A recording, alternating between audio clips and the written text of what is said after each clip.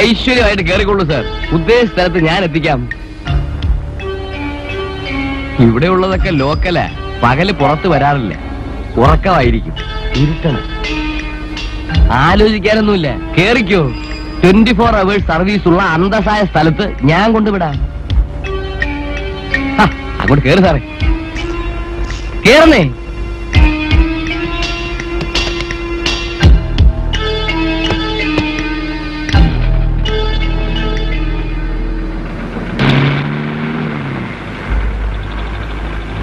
സാറിന്റെ നാടേതാ?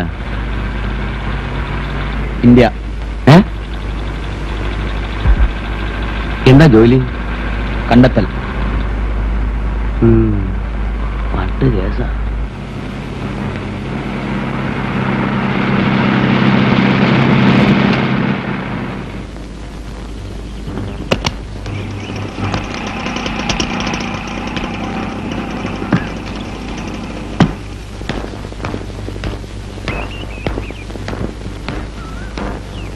Minimum charge തന്നാ മതി. അത് നോക്കണ്ട, അത് കേടാ. എത്ര? 25 രൂപ.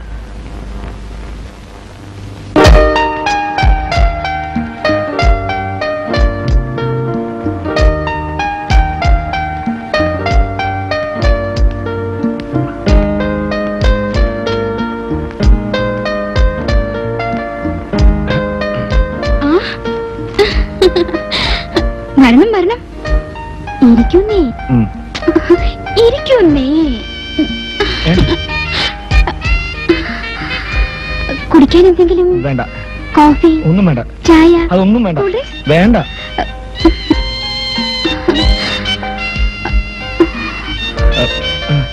ഞാൻ കേൾത്തിനൊക്കെ വിളിക്കാം.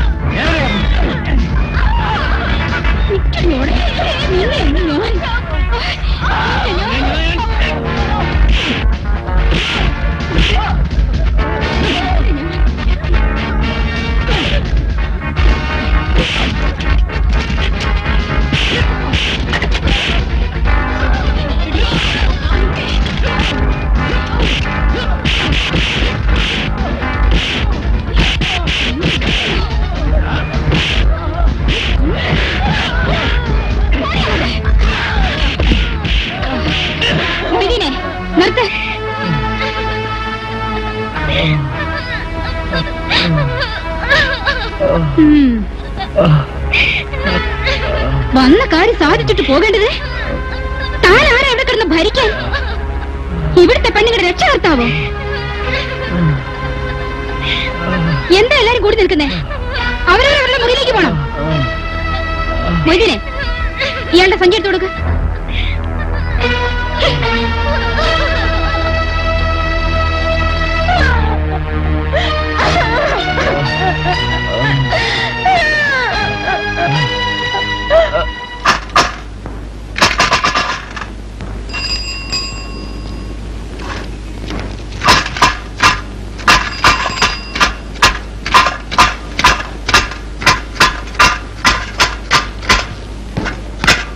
കോളേജ് സ്റ്റുഡൻസ് ആണല്ലേ? അതെ. ഗ്രാജുവേഷനാ? അതെ.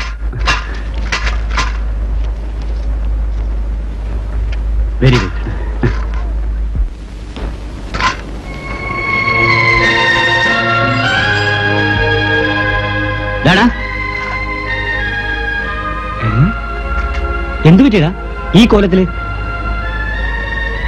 ഇഷ്ടമില്ലെങ്കിൽ പിന്നെ എന്തിനാ ആ പെൺകുട്ടി അവർ നിർബന്ധിക്കണം?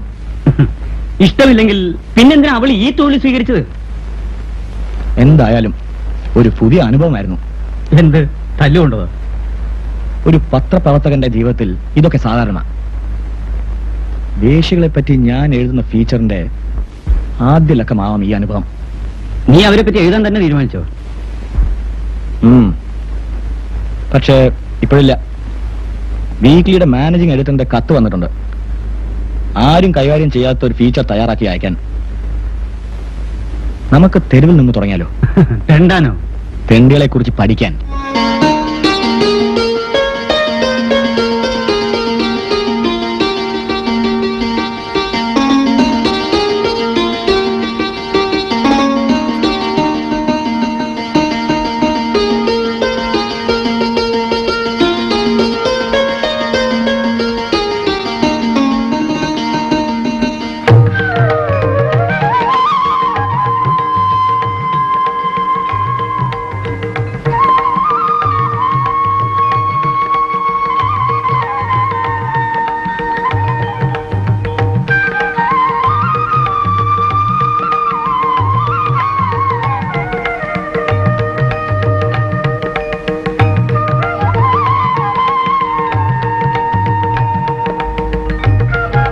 കൊച്ചമ്മ താഴെ എത്തുമ്പോ നിങ്ങളെല്ലാം ഓടിച്ചെന്ന് കൈ നീട്ടണം. അയ്യോ, ഞങ്ങൾ ആരും അവരുടെ നേരെ മാത്രം കൈ നീട്ടാറില്ല, അല്ലാതെ തന്നോളും. ഒരു ഫോട്ടോ എടുക്കാനാ. വീടും കൂടി ഇല്ലാത്ത ഞങ്ങൾക്ക് ഫോട്ടോ എവിടെ തൂക്കിയിടാനാ സാറേ?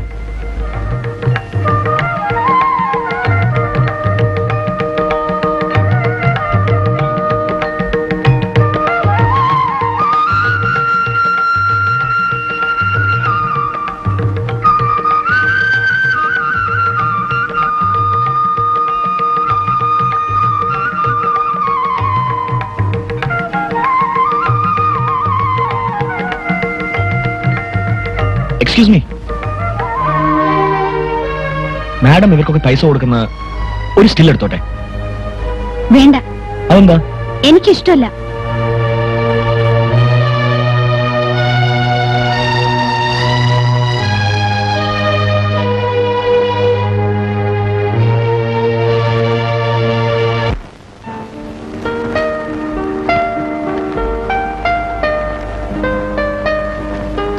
നന്നായിരിക്കുന്നു. Thank you. 1-2 ലക്കം കൂടെ നിർത്തിക്കളയരുത്. ചുരുങ്ങിയത് 5 ലക്കത്തിനെങ്കിലും എഴുതി തരണം. സാറിനെ പോലെ പ്രചോദനം നൽകാൻ ആളുകൾ ഉണ്ടെങ്കിൽ ഇതുപോലെ എത്ര ഫീച്ചർ വേണമെങ്കിലും ഞാൻ തയ്യാറാക്കാം. കഴിവുള്ളവരെ പ്രോത്സാഹിപ്പിക്കാൻ ഞാനും എന്റെ സ്ഥാപനം ഒരു മടിയും കാണിക്കാറില്ല. പ്രസാദ്, വേശികളെ കുറിച്ചുള്ള ഒരു ലേഖനത്തിന്റെ കാര്യം പറഞ്ഞിരുന്നല്ലോ, അതെന്തായി? ശ്രമിച്ചുകൊണ്ടിരിക്കുന്നു. ഉടനെ പ്രസിദ്ധീകരണം ആരംഭിക്കുന്നു എന്ന് പത്രത്തിൽ അനൗൺസ്മെന്റ് കൊടുത്തോളൂ. ഓ യെസ്, ഈ പരമ്പരയുടെ തുടർച്ചയായിട്ട് തയ്യാറാക്കി തരാം. ആ രാമനേരെ, ഒരു 1500 രൂപ പ്രസാദിന് അഡ്വാൻസ് കൊടുത്തേക്കും. ശരി സാർ.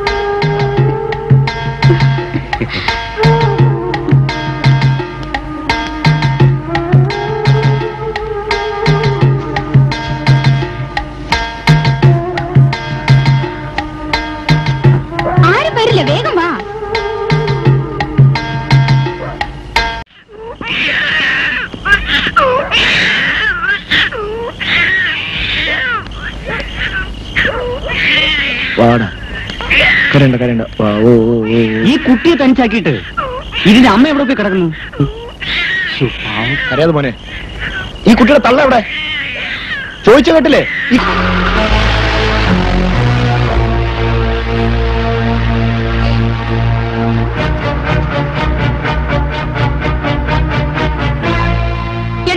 നിങ്ങൾ ഈ നേരത്തെ ഇങ്ങോട്ട് കെട്ടിയെടുത്ത് എന്തിനാ? കൊച്ചു കരയുന്ന കേട്ട് വന്നതാ. അതിന് കൊച്ചിന് തന്ത താനാണോ? വിശന്നാലേ അതിന് കരയാനേ അറിയൂ. എന്നാ പിന്നെ അതിനെല്ലാം കൊടുത്തിട്ട് ഈ പരിപാടിക്ക് പോകാമായിരുന്നില്ലേ? എന്റെ വയറ്റിലേക്ക് വല്ലതും ചെന്നാലേ അതിന്റെ വയറിനറിയൂ. അതിനുള്ള വഴി നോക്കിയാ പോയത്. താനൊക്കെ ഇങ്ങോട്ട് വന്നുകൊണ്ടല്ലേ അയാളോട് പോയത്. 15 രൂപയ്ക്ക് സമ്മതിച്ചതാ അയാള്.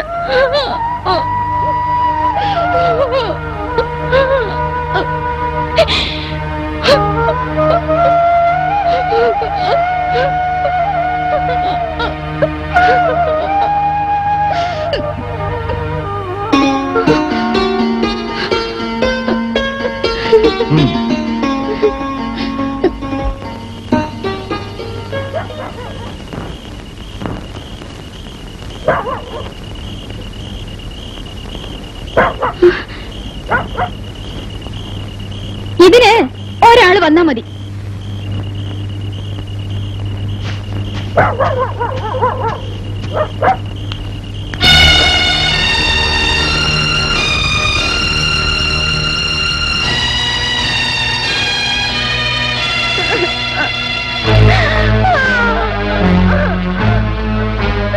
കരഞ്ഞു കാണിച്ചുകൊണ്ട് ഒരു പ്രയോജനമില്ല. മര്യാദയ്ക്ക് വല്ലതും കഴിക്ക. എനിക്ക് വിശപ്പില്ല. വിശപ്പില്ല തിന്നണേ. നിന്നെ മെരുക്കിയെടുക്കാൻ ഞങ്ങൾക്കറിയാം. എനിക്ക് ഇതൊക്കെ പരിചയമില്ല. പരിചയപ്പെടണം. ഞാനിവിടുത്തെ അടുക്കള ജോലി ചെയ്ത് ജീവിച്ചോളാം. നിന്നെ 3000 രൂപ കൊടുത്ത് വാങ്ങിയതേ അടുക്കള കല്ലടി. കൊടുത്തതിന്റെ 100 ഇരട്ടി ഈടാക്കിയിട്ടേ നിന്നെ ഇവിടുന്ന് അയച്ചു. ചെല്ലാൻ പറഞ്ഞു.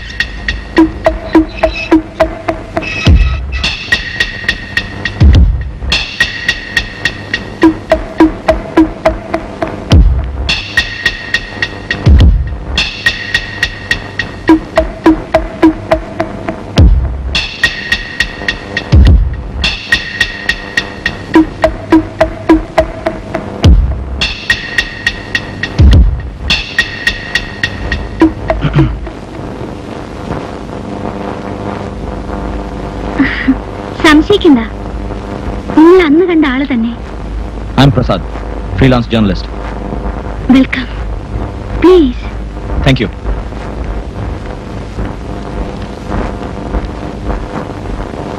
എന്നെ ഇന്റർവ്യൂ ചെയ്യാൻ വന്നതാണോ? ഇന്റർവ്യൂ ചെയ്യാൻ ഞാനൊരു സിനിമാ സ്റ്റാറോ മന്ത്രിയോ ഒന്നും അല്ലല്ലോ. ഒരു ഓൾ ഇന്ത്യ ഫിഗറും അല്ല.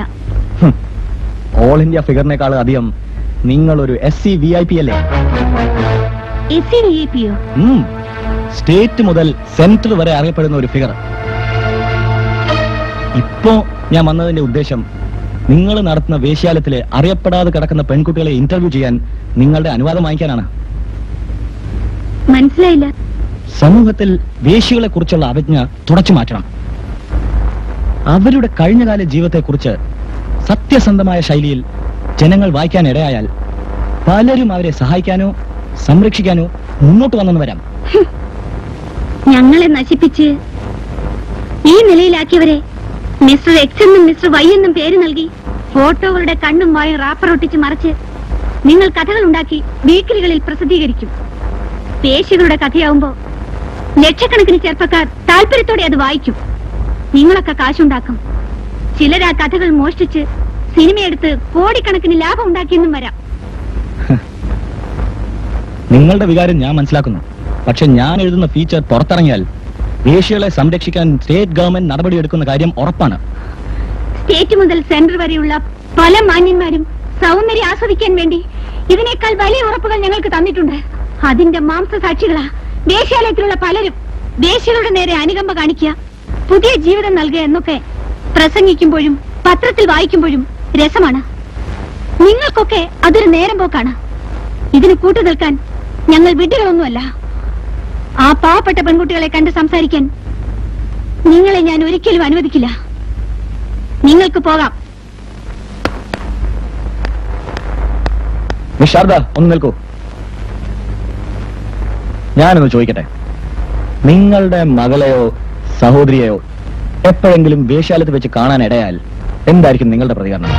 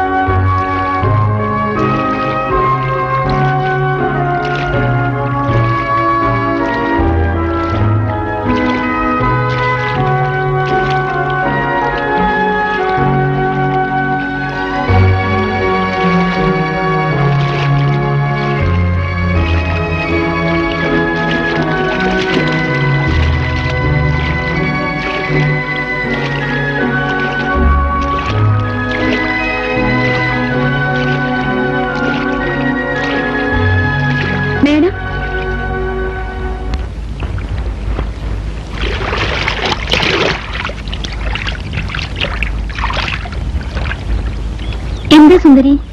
ഒരു കാര്യം പറയാൻ വന്നതാ. എന്താ? ഇന്നലെ രാത്രിയില് ഇവിടെ തൂങ്ങിച്ചാകാൻ നോക്കി. എന്താ കാരണം? ഇവൾക്ക് ആണുങ്ങളെ സ്വീകരിച്ച് പരിചയമില്ലെന്ന്. ഇവളുടെ മുഖത്തെന്താ? തൂക്കിട്ട ദേഷ്യത്തിൽ ഞാൻ 1-2 അടി കൊടുത്തു. സുന്ദരി പൊയ്ക്കോളൂ.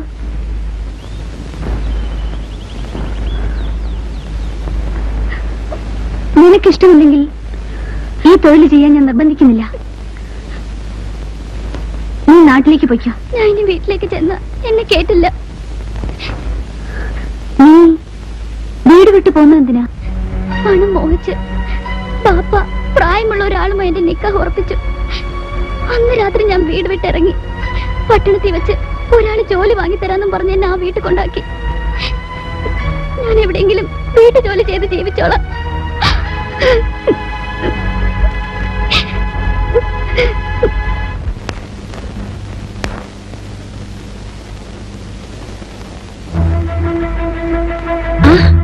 ഫെർണാണ്ടസ് സാറോ? അപ്പൊ ശാരദയ്ക്ക് എന്നെ ഓർമ്മയുണ്ട്. നിങ്ങളെപ്പോലെയുള്ളവരെയൊക്കെ എനിക്ക് പെട്ടെന്ന് മറക്കാൻ സാധിക്കൂ സാറേ. സാറിപ്പോ വന്നത്? അയ്യോ, ഞാനതിനൊന്നും വന്നതല്ലേ. ടൗൺ ഹാളിന്റെ പുറയിൽ കുറച്ച് പുറമ്പോക്ക് സ്ഥലം കിടപ്പുണ്ട്.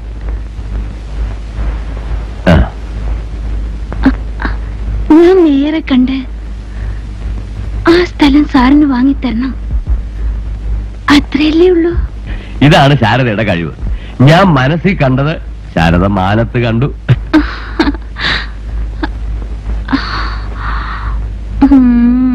പട്ടയം കയ്യിലോട്ട് കിട്ടിയാൽ ഇതിനിരട്ടി ഞാൻ അങ്ങോട്ട് തരാം. പോലെ വേഗം ബിൽഡിങ്ങിന്റെ പ്ലാൻ റെഡിയാക്കിക്കോ. അല്ല, അപ്പോ ഞാൻ എന്ന് വരണം? അത് നേർ ഫോൺ ചെയ്ത് അറിയിച്ചോളൂ. എന്നാ ഞാൻ ഇരിക്കുന്നില്ല, വരട്ടെ.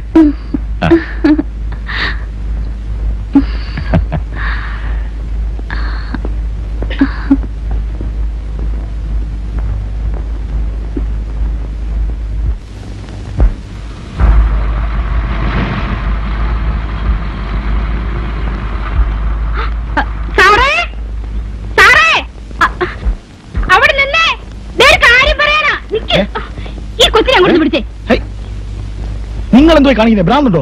ഞാൻ എന്റെ മുടി ഒന്ന് കെട്ടിക്കോട്ടെ മനുഷ്യ. നിങ്ങളും കുഞ്ഞായിട്ട് തന്നെയാ വലുതായത്. ആളുകൾ കണ്ട് എന്താ വിചാരിക്കും? എന്റെ അടുത്ത് പല ആളുകളും വരാറുള്ളതാ. ഒന്നും വിചാരിക്കില്ല. നിങ്ങൾക്ക് എന്താ വേണ്ടത്? എനിക്ക് വലിയ ഇഷ്ടാ. കൂടെ വരട്ടെ? എനിക്കതൊന്നും ഇഷ്ടമല്ല. പിന്നെ എന്തിനാ അന്ന് കാശ് തന്നത്? നിന്റെ സങ്കടം കണ്ടിട്ട്. എന്നാ പോയിക്കോ, ഇനി ഞാൻ വിളിക്കില്ല. ഇപ്പൊ വിളിച്ചത് കാശിനാണോ?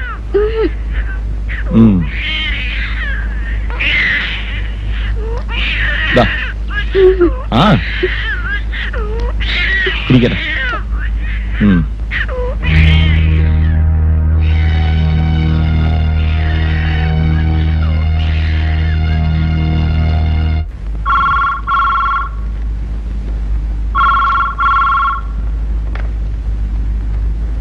Hello, Sharada here. ഞാൻ ഹോസ്റ്റൽ മേട്രനാ. എന്താ മേട്രൻ? നിങ്ങൾ നാളെ തന്നെ പ്രിൻസിപ്പലിനെ അത്യാവശ്യമായിട്ടൊന്ന് കാണണം. പ്രത്യേകിച്ച് കാരണമൊന്നും എന്നോട് പറഞ്ഞില്ല. ശരി.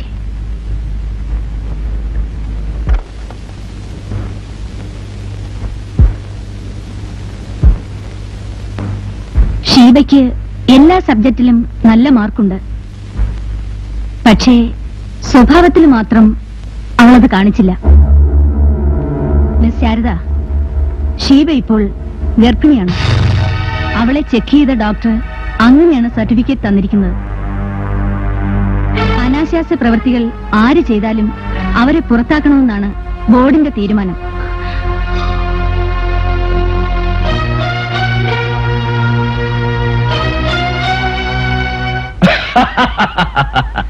ഞാനതല്ല ആലോചിക്കുന്നത്. നിങ്ങളുടെയൊക്കെ കാര്യത്തിന് വേണ്ടി എന്റെ മന്ത്രിയെ ഉപയോഗപ്പെടുത്തിയ എനിക്കൊരാവശ്യം വരുമ്പോ ഞാൻ ഏത് മന്ത്രിയെ സമീപിക്കും? ഏത് മിനിസ്റ്റർ വന്നാലും അതിൽ 2 മന്ത്രിമാർ സാറിന്റെ കൂട്ടുകാരായിരിക്കും. ഏയ് അങ്ങനെയൊന്നുമില്ല. മിനിസ്റ്റർ ആയിരിക്കോ? ഏയ് അദ്ദേഹം ഫോൺ ചെയ്തിട്ടേ വരും.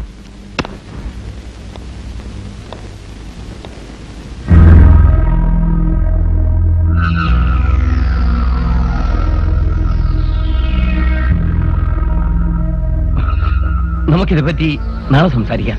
ഇപ്പൊ പോയിട്ട് വരും. അപ്പൊ ഞങ്ങൾ ഇറങ്ങട്ടെ. ഓ വരട്ടെ സാർ.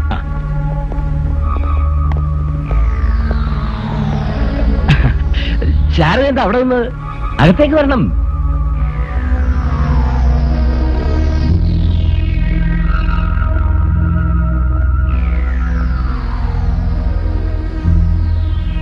ഇരിക്കൂ.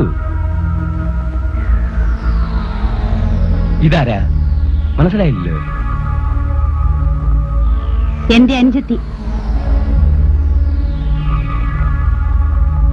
അനുജത്തിയോ? ശാരദയ്ക്ക് ഇങ്ങനത്തെ അനുജത്തിയുള്ള വിവരം ഞാൻ ഇപ്പോഴാ അറിയുന്നേ. എനിക്കൊരു അനുജത്തി ഉണ്ടെന്നുള്ള സത്യം നിങ്ങളോട് മാത്രമല്ല, ആരോടും ഞാൻ ഇതുവരെ പറഞ്ഞിരുന്നില്ല.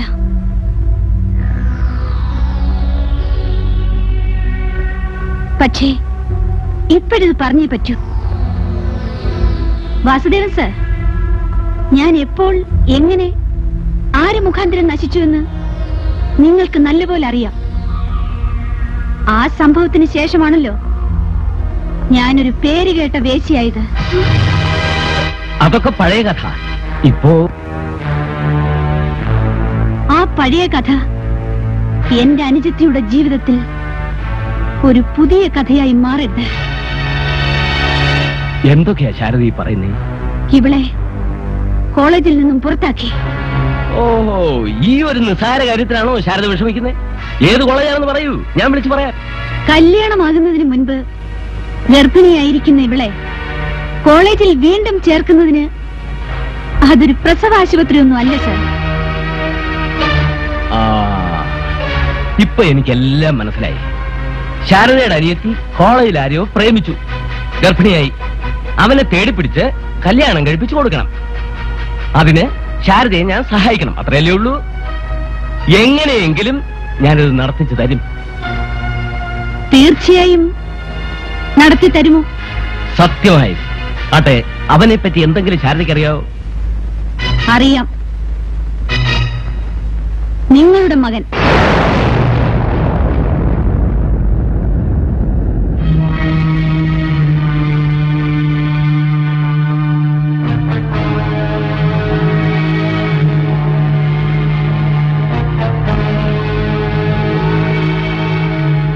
ഗിരീഷേ, ഗിരീഷേ,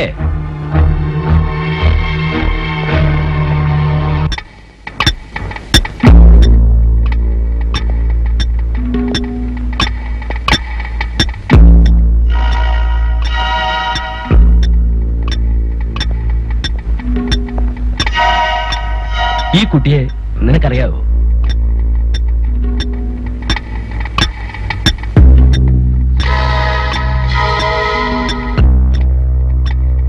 അറിയാം.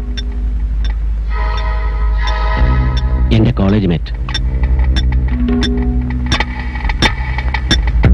ഇവളെ നിന്നെ കൊണ്ട് വിവാഹം കഴിപ്പിക്കണമെന്ന് ഞാൻ ഉദ്ദേശിക്കുന്നു. നീ എന്ത് പറയുന്നു? ഡാഡിയുടെ ഇഷ്ടം പോലെ.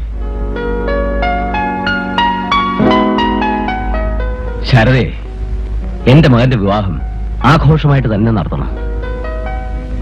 നല്ലൊരു ദിവസം ശാരദ തന്നെ തീരുമാനിച്ചാൽ മതി.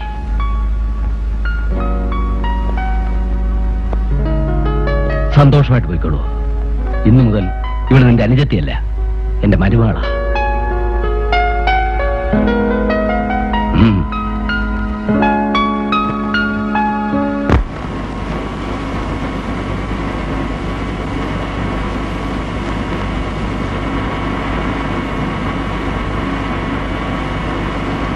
ചേച്ചി, ചേച്ചി ഒരു വേശ്യയാണെന്ന് പറഞ്ഞത് സത്യമാണോ?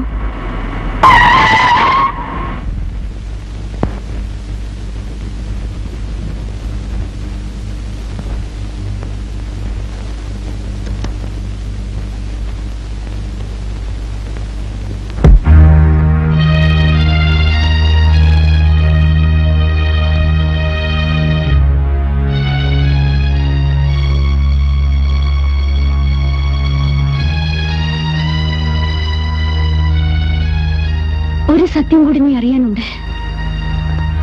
ഞാൻ വേശ്യ മാത്രമല്ല,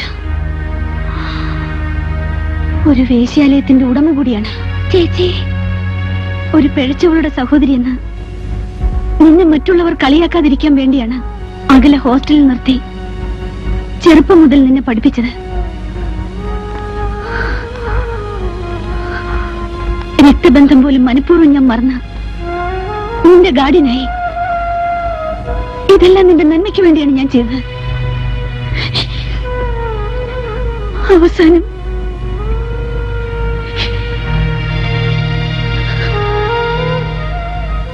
ചേച്ചി എന്നോട് ക്ഷമിക്കണം. എന്തായാലും ഗിരീഷിന്റെ അച്ഛൻ കല്യാണത്തിന് സമ്മതിച്ചല്ലോ.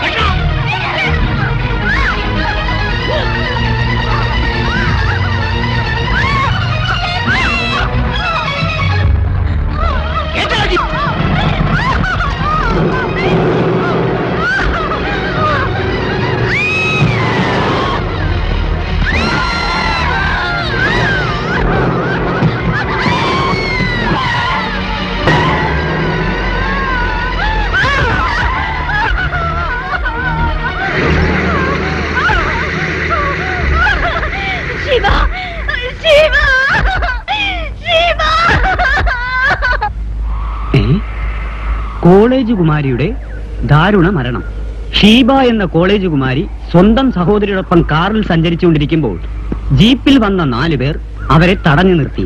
രക്ഷപ്പെടാനോടിയ ശാരദയും ഷീബയും ആ റൗഡികളുടെ ആക്രമണത്തിനിരയായി. സഹോദരിയുടെ മുന്നിൽ വെച്ച് ഷീബയെ ജീപ്പ് പിടിച്ചു കൊന്ന് കൊലപാതകികൾ രക്ഷപ്പെട്ടു. പോസ്റ്റ്മോർട്ടം റിപ്പോർട്ടിൽ ഷീബ ഗർഭിണിയാണെന്ന് തെളിഞ്ഞിട്ടുണ്ട്. പോലീസ് അന്വേഷണം തുടരുന്നു. എടാ, ഈ ഷീബ ശാരദയുടെ സഹോദരിയാ.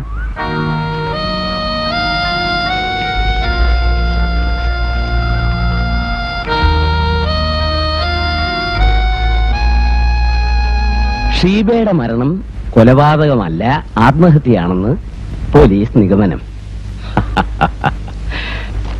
പാവം ശാരദ, ഇങ്ങനെയൊക്കെ ഉണ്ടാവുമെന്ന് അവൾ വിചാരിച്ചുണ്ടാവില്ല.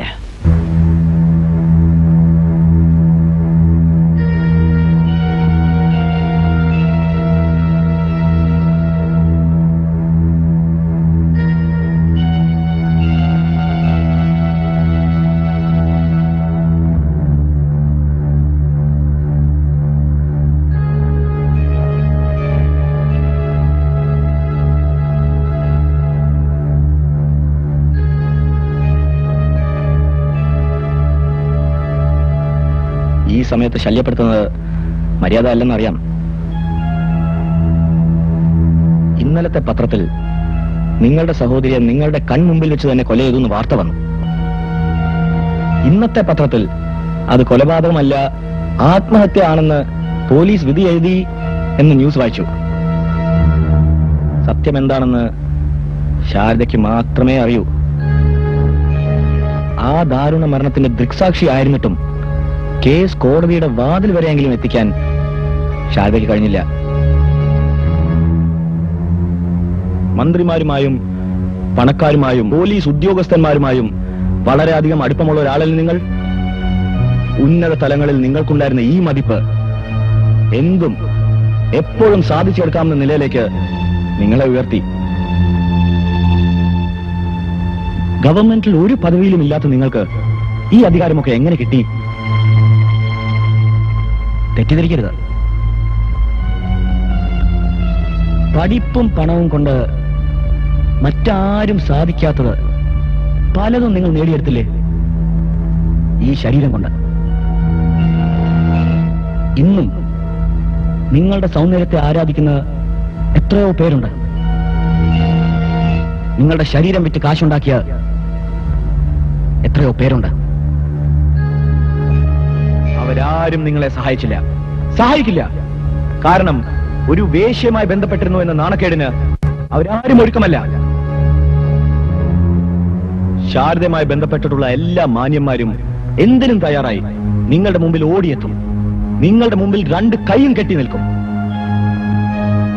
ഷീബയുടെ കൊലപാതകയായ വാസുദേവൻ, അയാളെ സഹായിച്ച മന്ത്രി, കേസ് തേച്ചു മാച്ച് കളഞ്ഞ് ആത്മഹത്യയാക്കി മാറ്റിയ സർക്കിൾ ഇൻസ്പെക്ടർ, ഇവരെ ഒക്കെ ചൊൽപ്പടിക്ക് കൊണ്ടുവരാൻ ശാരദയ്ക്ക് കഴിയും.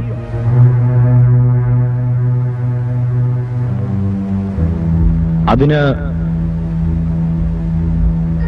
ഞാൻ പറയുന്നത് ശാരദ അനുസരിക്കണം.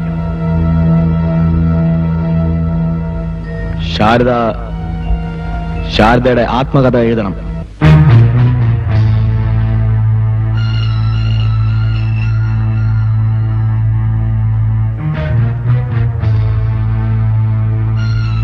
ശാരദ ആത്മകഥ എഴുതുന്നു എന്നൊരു തലക്കെട്ട് മാത്രം പത്രത്തിൽ വന്നാ മതി. പല വമ്പന്മാരുടെയും അടിത്തറ ഇളകും.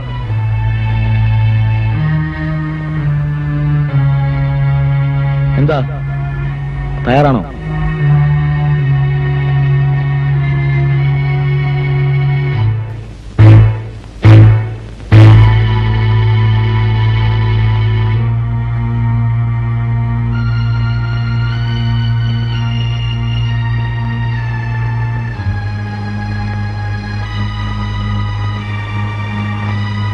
എഴുതാം.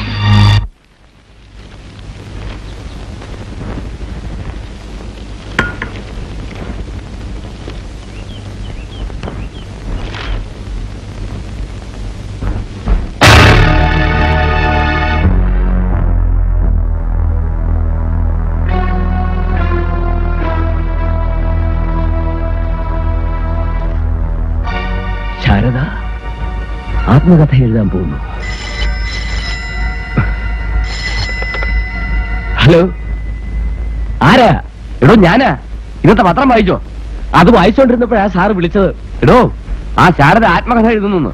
അതിൽ തന്റെയും എന്റെയും പേരായിരിക്കും ആദ്യം വരുന്നത്. അതാണ് സാർ എനിക്കും പേടി. താനങ്ങനെ അവിടെ ഇരുന്നോ, അപ്പോഴേക്കും അവളുടെ ആത്മകഥ പുറത്തു വരും. ഇപ്പൊ എന്ത് ചെയ്യാനാണ് സാർ? അതൊന്നും എനിക്കറിയില്ല. താൻ അവളെ പോയി കണ്ട് ഇത് വെളിയിൽ ഇറങ്ങാതിരിക്കാൻ വേണ്ട എന്നാണ് വെച്ചാൽ ചെയ്യ.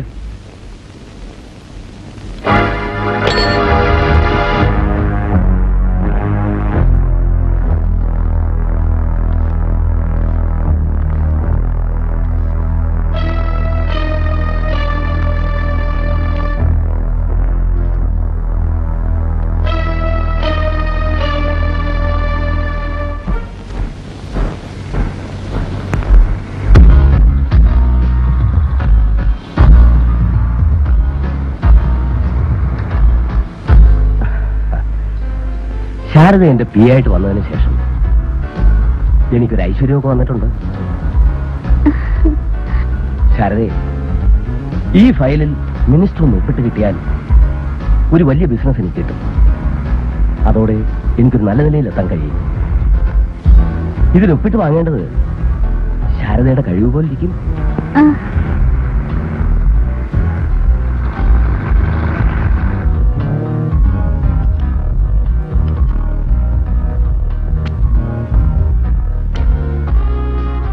ശാരദ അകത്തേക്ക് പോയിക്കൊള്ളൂ. അദ്ദേഹം അകത്തുണ്ട്. അപ്പൊ സാറ് നിങ്ങൾ ആദ്യം സംസാരിച്ചു തുടങ്ങ. എനിക്കൊരു ഫോൺ ചെയ്യണം. Good morning sir. Morning morning.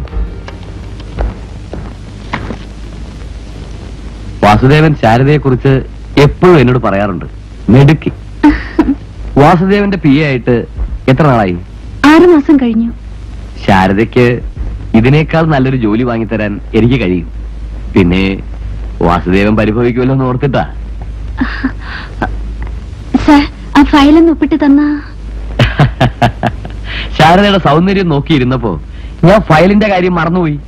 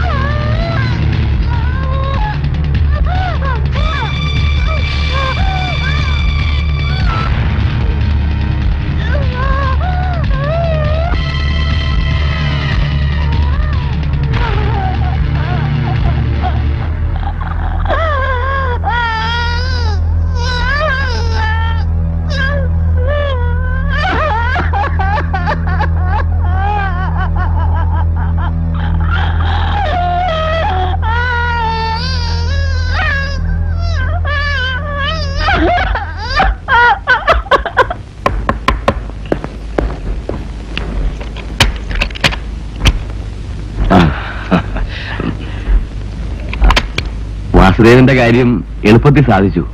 പക്ഷേ എനിക്കല്പം പരിശ്രമിക്കേണ്ടി വന്നു. ചെറുപ്പമല്ലേ, ആദ്യമായിട്ടാ. സത്യം പറയാമല്ലോ, നല്ല സ്ട്രക്ചറാ. അവളെ മൂലധനമായിട്ട് ഉപയോഗിച്ചാൽ എനിക്കൊരു വലിയ പണക്കാരനാ. താൻ അകത്തോട്ട് ചെല്ല്, അവളെ ഒന്ന് സമാധാനപ്പെടുത്ത. ഓ ആ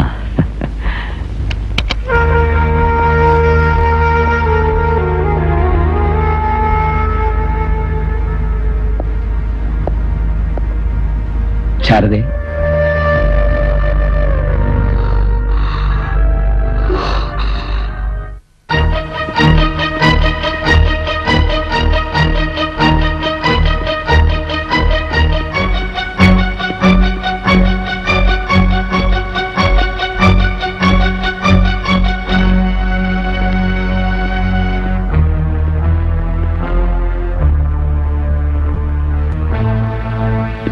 ശാരദേ, നീ എന്നെ സ്വീകരിക്കില്ലെന്നും ഒന്നിരിക്കാൻ പോലും പറയില്ലെന്നും എനിക്ക് നന്നായി അറിയാം.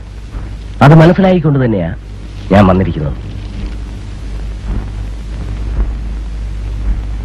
എനിക്ക് ശാരദയോട് തനിച്ച് സംസാരിക്കണമെന്നുണ്ട്. നിങ്ങളെപ്പോലുള്ളവർ പ്രൈവറ്റ് റൂമുകളിലിരുന്ന് എന്നോട് ധാരാളം സംസാരിച്ചിട്ടുണ്ട്. അത് പഴയ കാലം. ഇപ്പോ ഈ ഹാളിലിരുന്ന് സംസാരിച്ചാ മതി.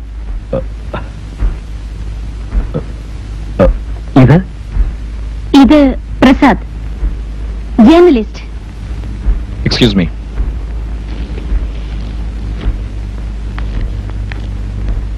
ഓഹോ, അപ്പൊ ഇവനായിരിക്കും നിനക്കിപ്പൊ സപ്പോർട്ട് ചെയ്യുന്നത്. നീ ആത്മകഥ എഴുതാൻ പോകുന്നത് എത്ര വലിയ വിഡ്ഢിത്തരമാണെന്ന് നീ ആലോചിച്ചിട്ടില്ല. നീ തന്നെ നിന്റെ നഗ്നത പ്രദർശിപ്പിക്കാൻ പോവാണോ? എന്നെ നഗ്നയാക്കി നിങ്ങൾ പലതും സാധിച്ചെടുത്തില്ലേ?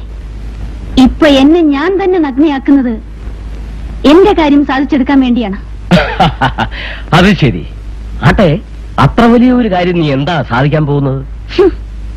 വാസുദേവൻ, എന്റെ അനുജത്തിയെ നിങ്ങളുടെ മകനെ കൊണ്ട് കല്യാണം കഴിപ്പിക്കാമെന്ന് വാക്ക് തന്നിട്ട് അവളെ എന്റെ കൺമുമ്പിൽ വെച്ച് നിങ്ങൾ കൊല്ലിച്ചു.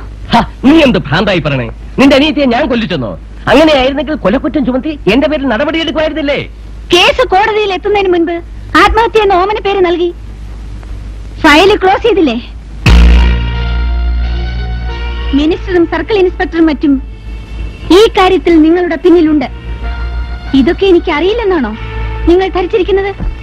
ശാരദേ, അനാവശ്യമായി എന്നെ പോലെ വലിയ ആൾക്കാരുടെ ശത്രുത നീ സമ്പാദിക്കരുത്. എന്താ, പേടിപ്പിക്കണോ? ഞാൻ ആരെയും പേടിക്കില്ല.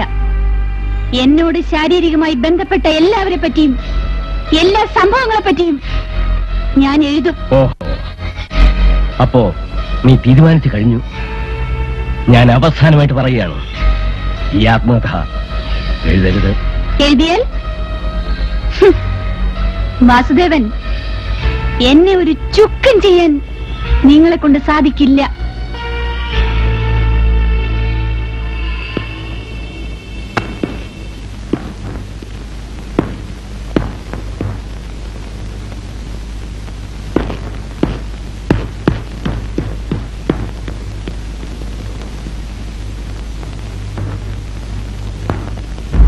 ശാരദയുടെ ചങ്കുറ്റത്തിൽ എനിക്ക് അഭിമാനം തോന്നുന്നു. നിങ്ങൾ പറയുന്ന കേട്ടാ ശാരദ അവളുടെ ആത്മഹത്യ എഴുന്നതിൽ നിന്നും പിന്തിരിപ്പിക്കുന്നതിന് വളരെ ബുദ്ധിമുട്ടാണെന്ന് തോന്നുന്നു. അത് മനസ്സിലാക്കിയത് കൊണ്ടല്ലേ നിങ്ങൾ എടുത്ത് വന്നിരിക്കുന്നത്. നിങ്ങൾ ഒരു കാര്യം ചെയ്താൽ മതി. അവളെ ഇതിന് പ്രേരിപ്പിക്കുന്നത് പ്രസാദ് എന്ന് പറഞ്ഞൊരു പത്രപ്രവർത്തകനാണ്. അവനെ അകത്താക്കാൻ വല്ല മാർഗമുണ്ടോ? ഒരു പത്രപ്രവർത്തകനെ അറസ്റ്റ് ചെയ്ത പത്രക്കാരുടെ സംഘടന വെറുതെ ഇരിക്കില്ല. അവരത് കുത്തിപ്പൊക്കും, കൂടുതൽ കുഴപ്പത്തിന് അത് ഇടയാക്കും. തോമസ് ഊട്ടിയോട് ഞാൻ പറയാനുള്ളത് പറഞ്ഞു. ഒരു കാര്യം മനസ്സിലാക്കുക, അവളുടെ ആത്മകഥ പ്രസിദ്ധീകരിച്ചാൽ അതിന്റെ ഫലം കൂടുതൽ അനുഭവിക്കേണ്ടത് നിങ്ങളായിരിക്കും. തോമസ് ഊട്ടി ഒരു ഗവൺമെന്റ് ഉദ്യോഗസ്ഥനാണ്.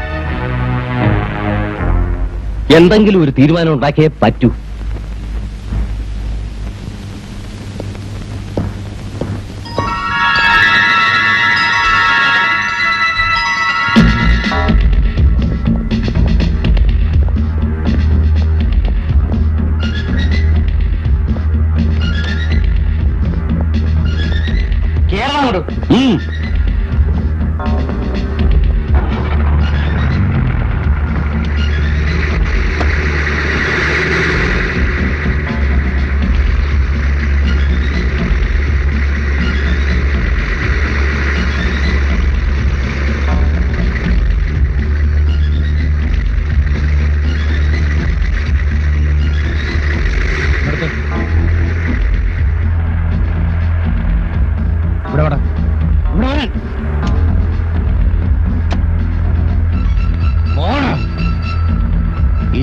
ഒരാളിങ്ങനെ തെറ്റ് ചെയ്താലുണ്ടല്ലോ.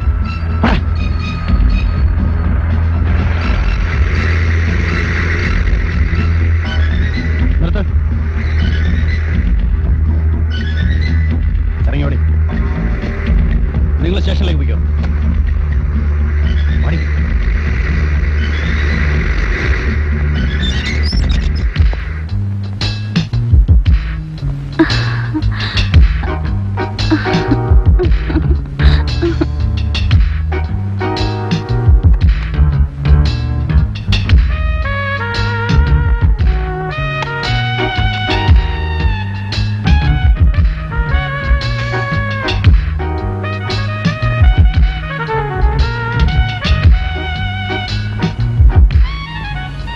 സുന്ദരിയായ നീ എന്തിനാ ഇങ്ങനത്തെ ചീപ്പ് ഹോട്ടലിലൊക്കെ പോകുന്നത്?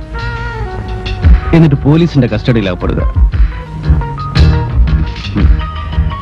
നിനക്ക് സമ്മതമാണെങ്കിൽ എന്റെ സർക്കിളിനകത്ത് തന്നെ. എന്നെപ്പോലുള്ളവരെ ഈ തൊഴിലിന് ഏറ്റവും പേടിക്കുന്നത് പോലീസ് ഡിപ്പാർട്ട്മെന്റിനെയാ. സാറിന്റെ സപ്പോർട്ട് എനിക്കുണ്ടെങ്കിൽ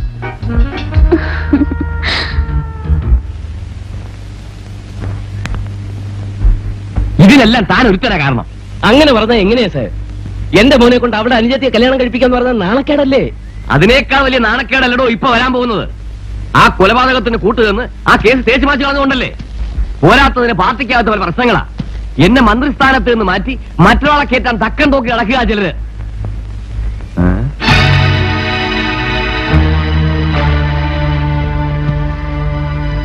ശാരദ ആത്മകഥ എഴുതിക്കോട്ടെ.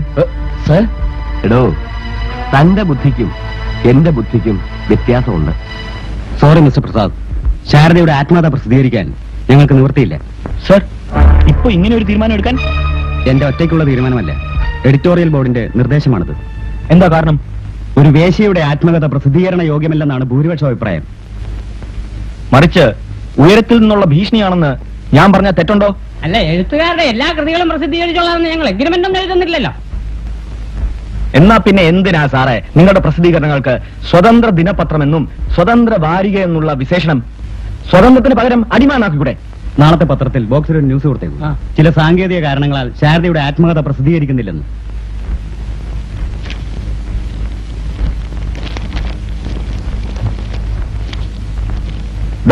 നിങ്ങൾ തന്ന അഡ്വാൻസ്.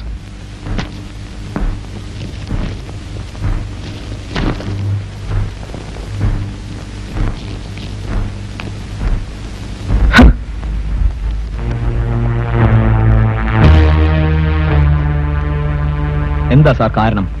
പത്രങ്ങളുടെ നിലനിൽപ്പ് പരസ്യങ്ങൾ കൊണ്ടാണല്ലോ. ഈ ആത്മകഥ പ്രസിദ്ധീകരിച്ചാൽ അതൊക്കെ നഷ്ടപ്പെടുമെന്ന് പലരും ഭീഷണിപ്പെടുത്തിയിട്ടുണ്ട്. വേശ്യയുടെ പരിശുദ്ധിയെക്കുറിച്ച് ക്രിസ്തുവും വിവേകാനന്ദനും പറഞ്ഞൊക്കെ സാറും പഠിച്ചിരിക്കുമല്ലോ. അതൊന്നും പറഞ്ഞിട്ട് കാര്യമില്ല പ്രസാദ്, സോറി. മിനിസ്റ്റർ എല്ലാ പത്രോഫീസിലും വിളിച്ച് പറഞ്ഞതുകൊണ്ട് അത് പ്രസിദ്ധീകരിക്കുമെന്നുള്ള പേടി വേണ്ട. അവളെ വളരാൻ അനുവദിച്ചാൽ തീർച്ചയായും നമുക്ക് ആപത്താണ്. ഇനി ഒരിക്കലും അവൾ നമുക്കെതിരായിട്ട് നിൽക്കില്ല.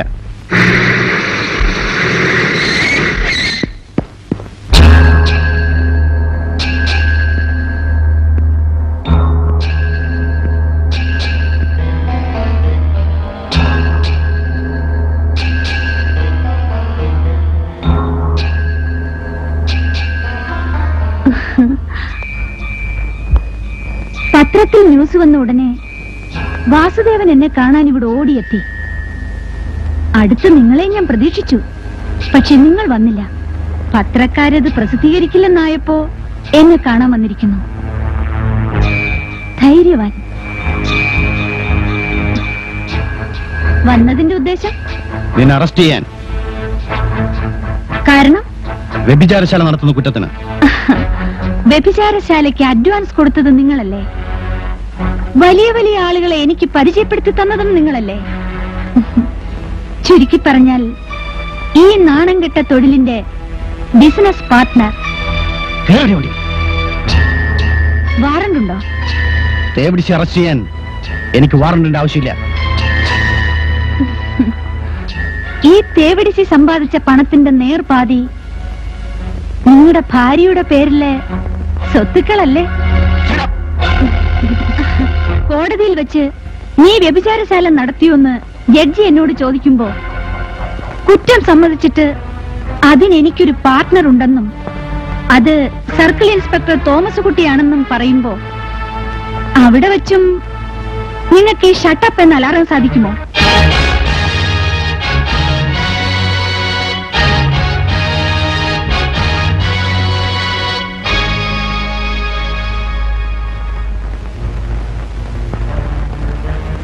ഇനി അറസ്റ്റ് ചെയ്തോളൂ.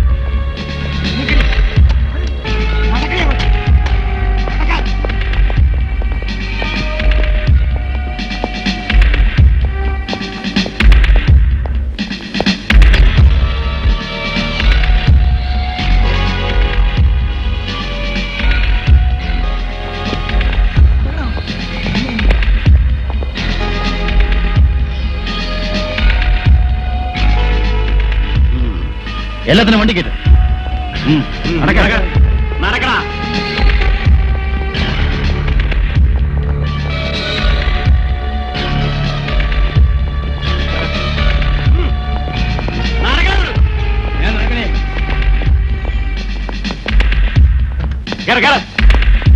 കേരള അങ്ങോട്ട്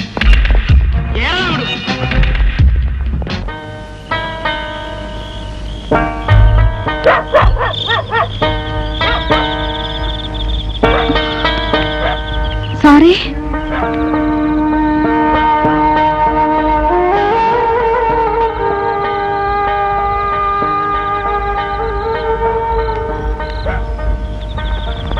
എന്താ?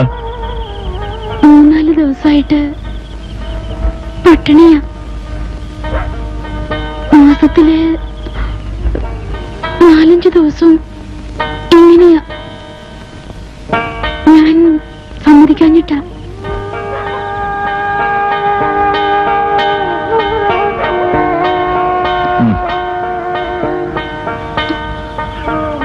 എന്നോട് വെറുപ്പൊന്നും ഇല്ലല്ലോ? നിന്നോടില്ല, നിന്റെ തൊഴിലിനോടുണ്ട്.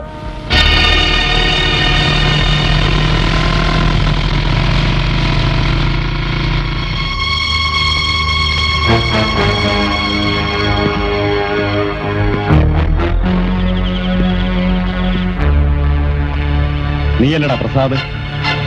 നിങ്ങളാരാ? അത് പറയാ. നീയല്ലേ ശാരദയുടെ കഥ പ്രസിദ്ധീകരിക്കാൻ കൂട്ടുനിൽക്കുന്നത്?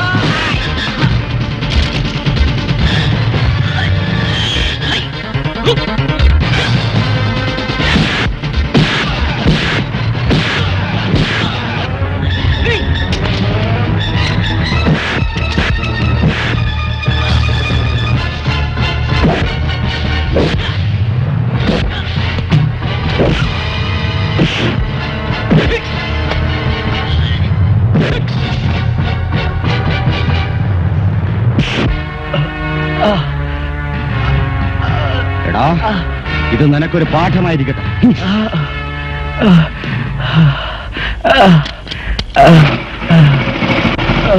സാറേ, സാറിനെ എന്തിനാ അവൻ അടിച്ചേ?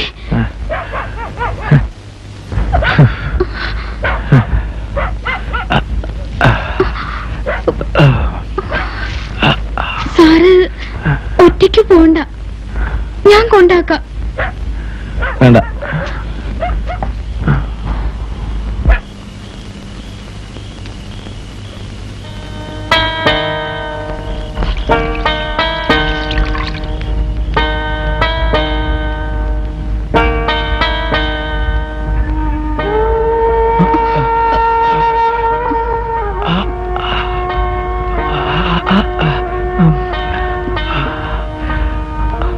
സാറിവിടെ ഒറ്റയ്ക്കാ? ഇല്ല, കൂട്ടുകാരുണ്ട്. മതി മതി. അയ്യോ, ചൂട് പിടിച്ചില്ലെങ്കിൽ നീര് വെക്കും. പിന്നെ എഴുന്നേറ്റ് നടക്കാൻ പാടാ. ചൂട് വെക്കണം കേട്ടോ. ഞാൻ പോവാ. ഈ പാതിരാക്കിയോ? തെരുവിൽ കിടക്കുന്നവർക്ക് അങ്ങനെ വല്ലതും ഉണ്ടോ? നേരം വെളുത്തിട്ട് പോയാ മതി. അവിടെ കിടന്ന് ഉറങ്ങിക്കോ.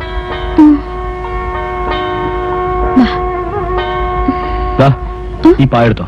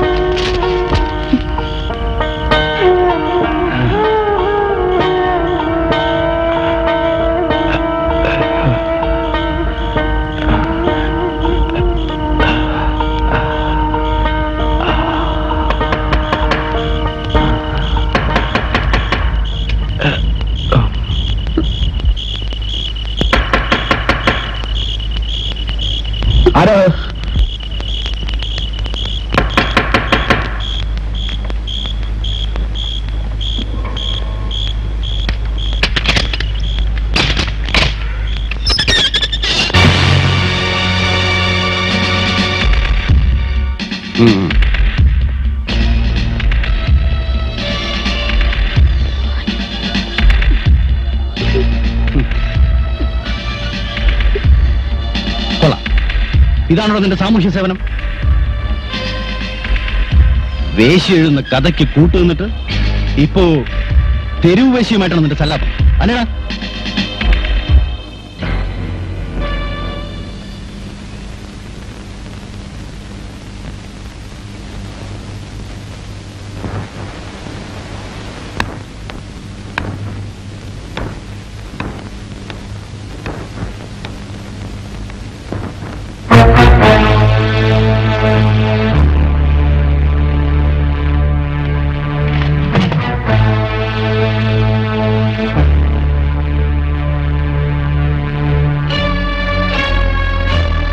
വക്കീൽ സാറേ,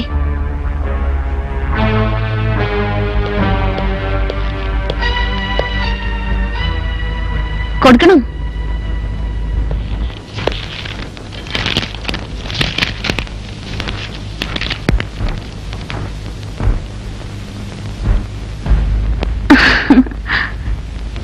എല്ലാത്തിനും തുറന്നു വിടറോ.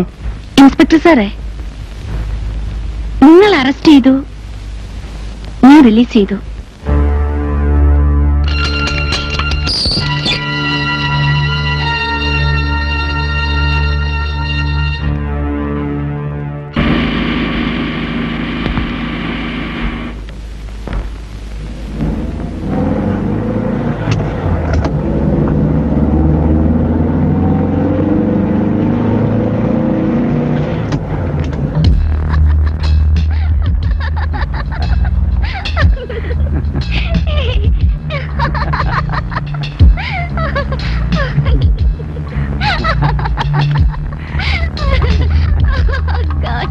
You're very naughty, huh? Come on, yeah.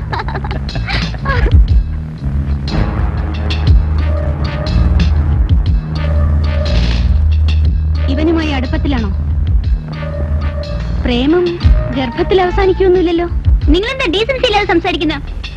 നീ തെരഞ്ഞെടുത്ത ഇവന് ഡീസൻസി ഇല്ലാത്തതുകൊണ്ട് എന്റെ അനുജത്തിയെ പ്രേമിക്കുന്നു എന്ന് നടിച്ച് ഗർഭിണിയാക്കി കൊന്നവനാണിവൻ. ഗിരീഷ്, എന്തൊക്കെയാ അവര് പറയുന്നത്? ഇവളെ അറിയപ്പെടുന്ന ഒരു തേവിടിശിയാ. അപ്പൊ അവളുടെ അനിയത്തിയുടെ കാര്യം പറയാനുണ്ടോ? അവൾ ആരുടെയോ കൂടെ പോയി ഗർഭിണിയായതിന്?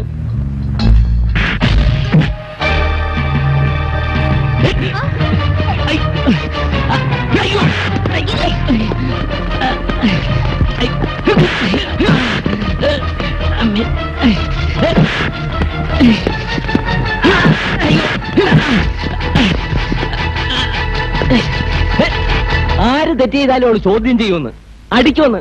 എന്താ തോമസ് കുട്ടിയുടെ ജോലി അവളങ്ങ് ഏറ്റെടുത്തിരിക്കുകയാണോ? വാസുദേവൻ ചൂടാകാതെ, നമുക്ക് എല്ലാത്തിനും ഒരു പരിഹാരം ഉണ്ടാക്കാം. തന്റെ കൂടെ ഞങ്ങൾ എല്ലാം ഉണ്ടായിട്ടും അവൾക്ക് നേരെ താനെടുത്ത ഏതെങ്കിലും നടപടി വിജയിച്ചോ? ഇതുവരെ എടുത്ത ആക്ഷനിലെല്ലാം ഞാൻ തോറ്റു, സമ്മതിച്ചു. പക്ഷേ ഇനി എടുക്കാൻ പോകുന്ന ആക്ഷനിൽ ഞാൻ തന്നെ വിജയിക്കും. അവൾക്ക് ആ വീട് ഞാനാണ് എടുത്തു കൊടുത്തത്. എല്ലാത്തിനും ഞാൻ ഇന്നകത്താക്കും.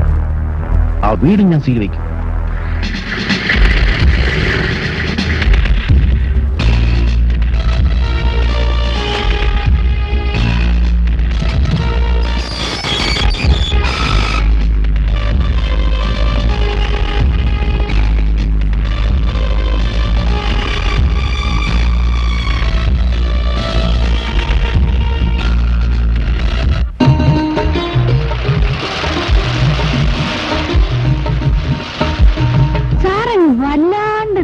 കിട്ടുപോയല്ലേ?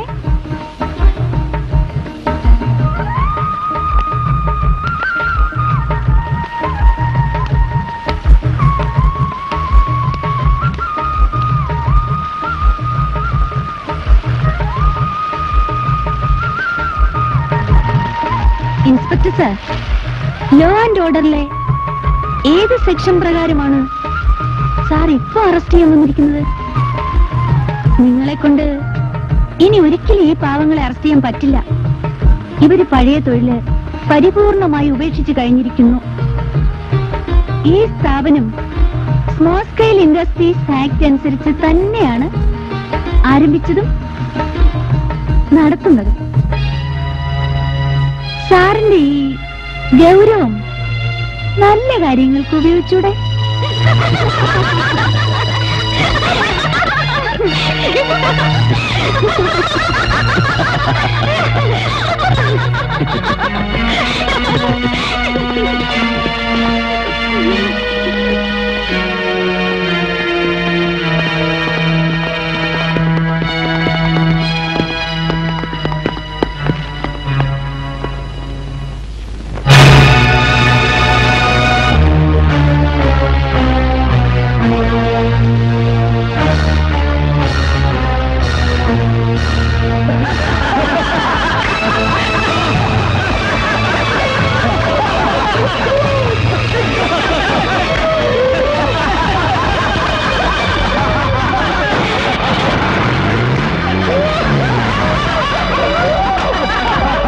നോട്ടീസ് വെളി വരരുത്.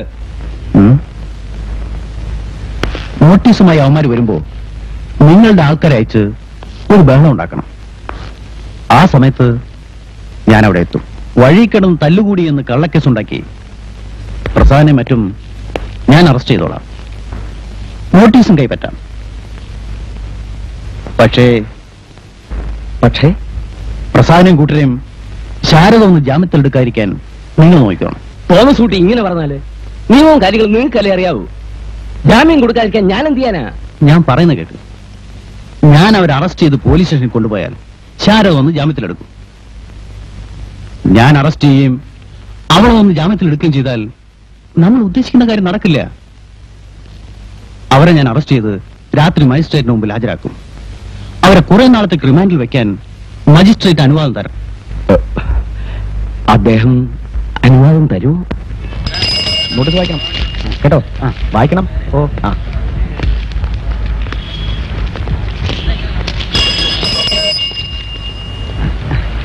Sir notice. Sir notice. Notice. Notice. Sir notice. Sir notice. Sir വായിക്കണം. Sir notice.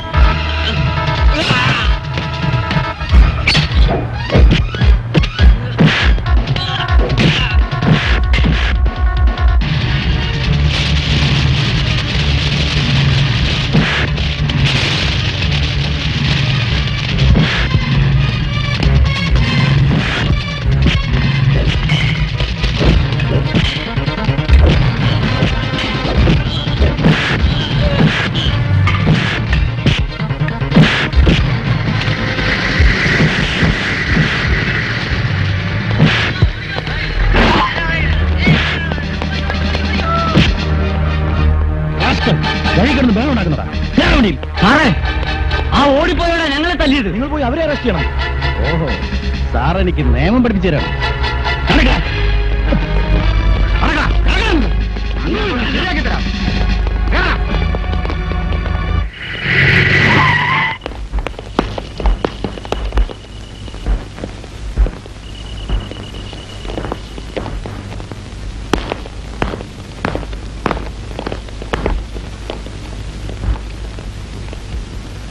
സാർ, ഇവർ മാന്യന്മാരെ അവഹേളിക്കുന്ന വിധത്തിലുള്ള നോട്ടീസ് വിതരണം ചെയ്തു.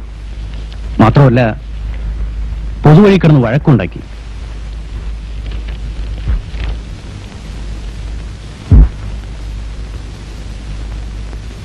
ഇവരെ റിമാൻഡിൽ വെക്കാൻ അങ്ങ് അനുവാദം തരണം. ഇവരെ റിമാൻഡ് ചെയ്യാൻ തക്ക ഗൗരവമൊന്നും ഈ കേസിലില്ല. Yes sir.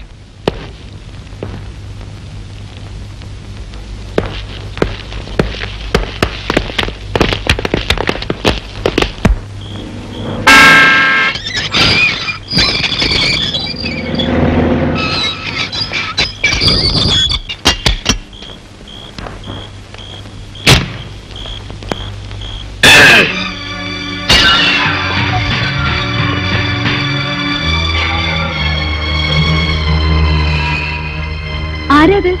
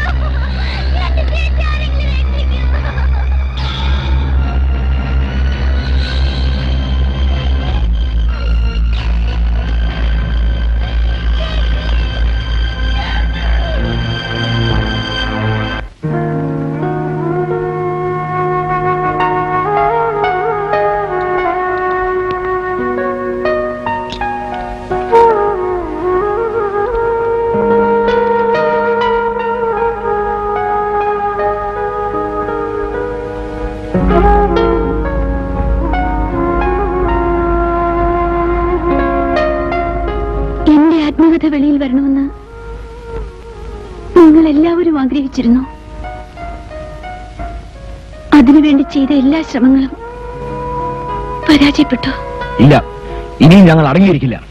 ഇവിടത്തെ ഓരോ ചുവരുകളിലും ശാരദയുടെ കഥ ഞങ്ങൾ എഴുതി വെക്കും.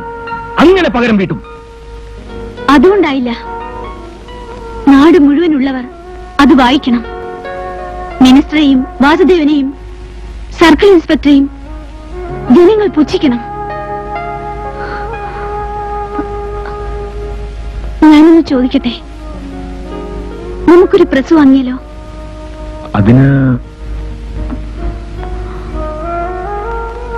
എന്റെ സ്വത്തുക്കളെല്ലാം ഇതിനു വേണ്ടി വിൽക്കാനായി ഞാൻ തീരുമാനിച്ചു കഴിഞ്ഞു. എന്തിനാ സ്വത്ത് വിൽക്കുന്നേ? അയാളുടെ കയ്യിൽ നിന്ന് ഈ സാറ് വാങ്ങിച്ചെന്ന പൈസ ഞാൻ തരാം. എന്റെ കയ്യിലുള്ള കാശ് ഞാനും തരാം. അവരുടെ സ്വന്തം പ്രസ്സിൽ അച്ചടിക്കുന്നത് നമുക്ക് തടയാൻ പറ്റുമോ? അച്ചടിക്കുന്നത് തടയാൻ സാധിക്കില്ലായിരിക്കും. പക്ഷേ അത് വിതരണം ചെയ്യുന്നത് തടഞ്ഞേ പറ്റൂ. തലയ്ക്ക് ആപത്ത് വന്ന സ്ഥിതിക്ക് ഇനി തലപ്പാവിനെ പറ്റി സങ്കടപ്പെട്ടിട്ട് കാര്യമില്ലടോ.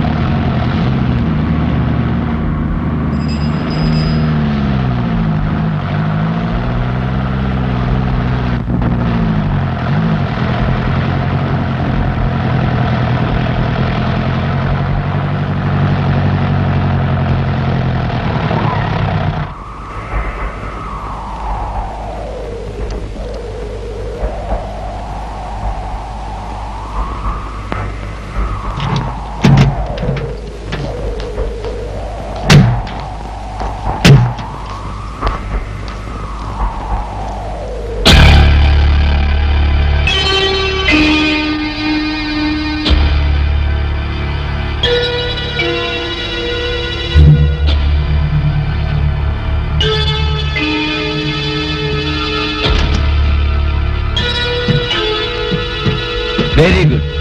നിന്റെ ആത്മകഥയില് ഞങ്ങളെ പറ്റിയൊക്കെ നന്നായിട്ട് എഴുതി കാണുമല്ലോ. ഫസ്റ്റ് ഇഷ്യൂ ഞാൻ തന്നെ വായിച്ചോ. വല്ലടാ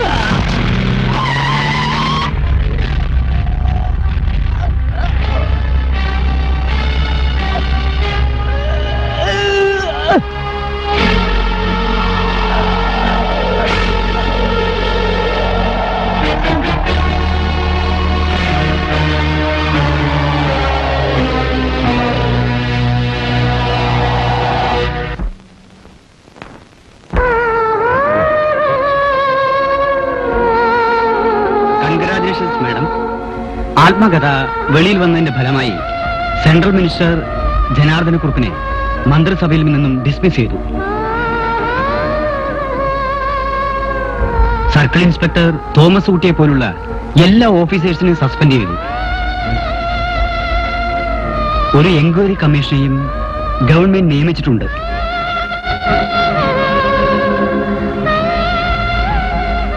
ഇതെല്ലാം കണ്ട് സന്തോഷിക്കാൻ നമുക്ക് പ്രസാദ് ഇല്ലാതായിപ്പോയി.